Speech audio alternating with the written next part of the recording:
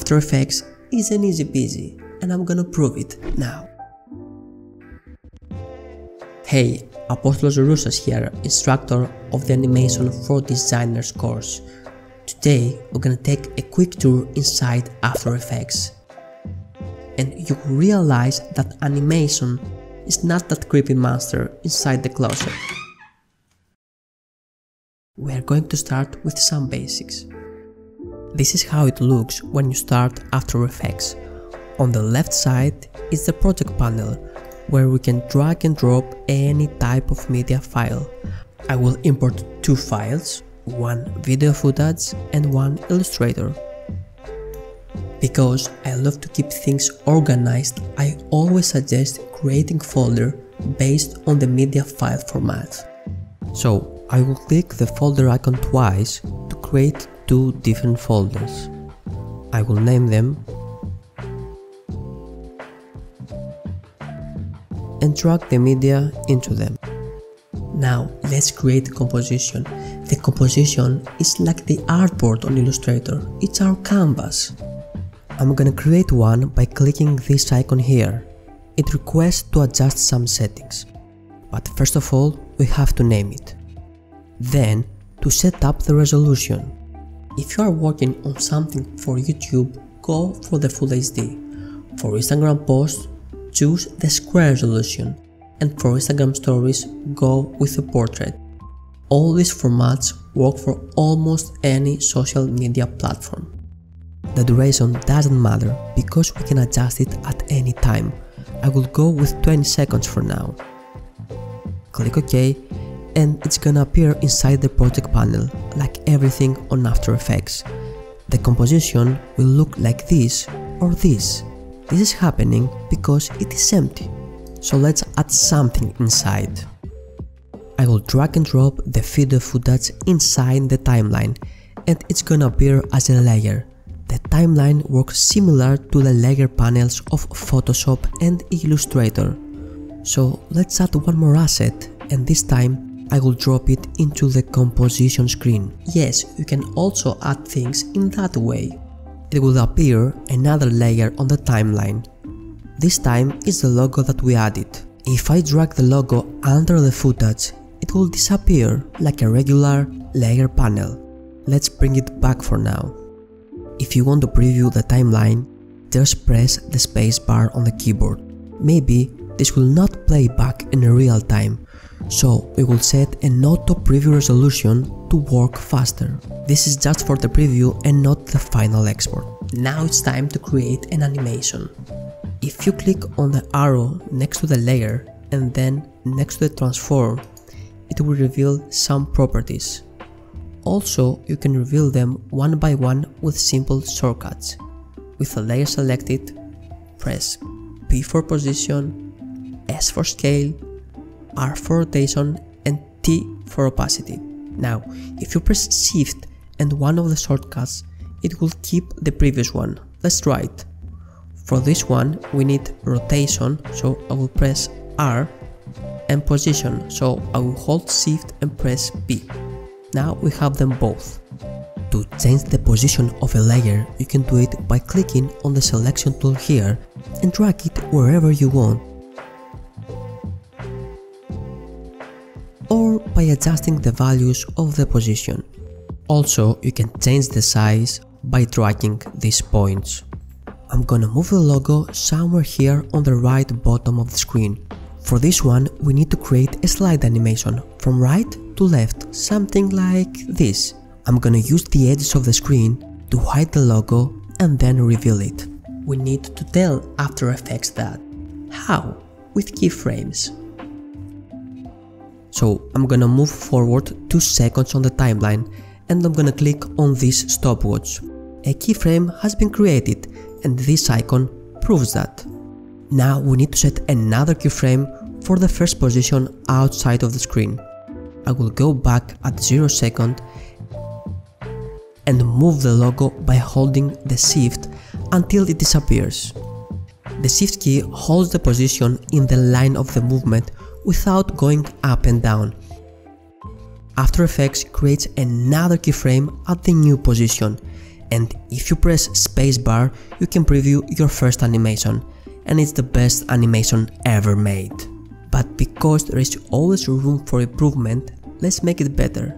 In the real world, things accelerate and decelerate, and we can make this easily inside After Effects.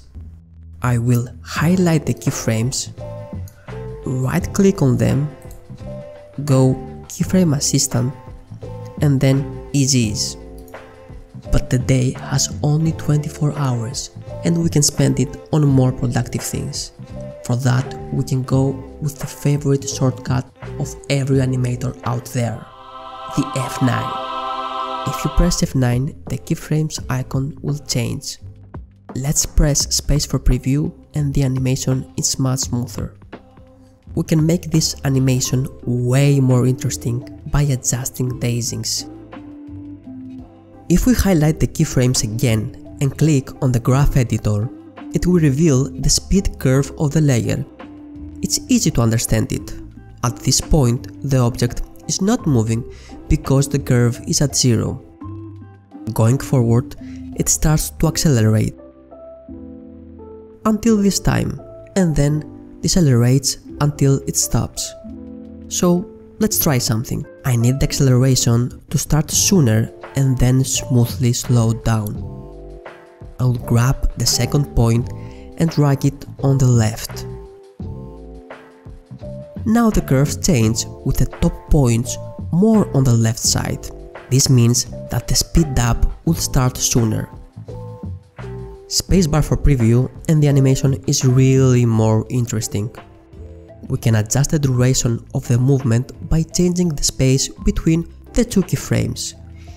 If you move it closer, it will be faster. If you move it further away, it's gonna be slower. Now, I need to do the same animation for the rotation.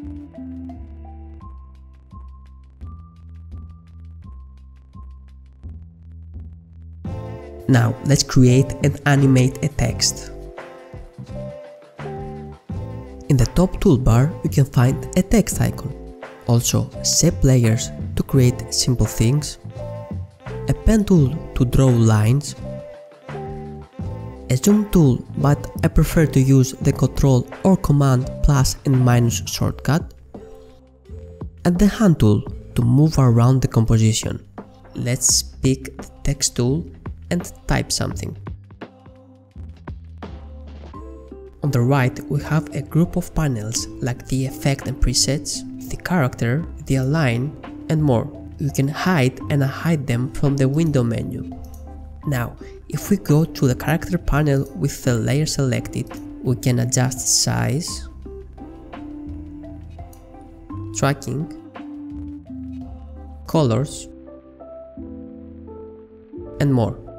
But I need to make the text more readable. For that, we can add something behind it. We're gonna pick the shape layer tool and create a simple box and place it under the text in layers order. Now we can also adjust the position by using the arrows on the keyboard. We can create a custom animation, but I'm going to use the presets of After Effects for this one. Let's start with the text.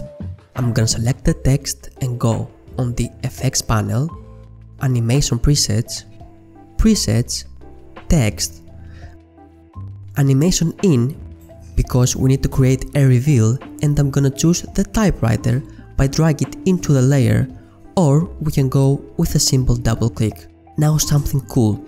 If you press U with the layer selected, it will reveal only the properties with the keyframes. I need this to be faster, so as we said, I'm gonna move it closer to the first one. Now we can create the same animation for the shape. I will go again on the effects panel, and this time I'm gonna search for the wipe transition. Like before, I will drag it into the shape layer. Now I'm gonna create this animation smoother with the F9 and make an adjustment to the speed. It will be better for this lower third to show up after the logo. To do that, I will select both layers and move them forward on the timeline. Now the text and the shape enter the screen in a second time because the in point of the layers starts after the video footage and the logo.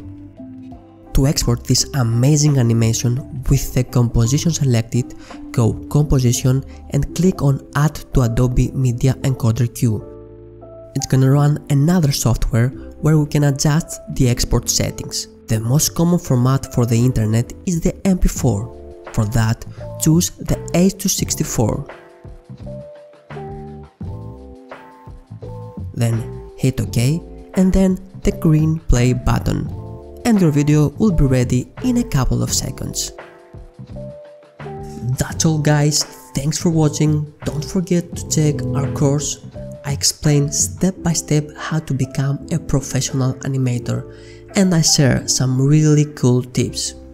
This was Apostolos, and until next time, stay creative and welcome to the future.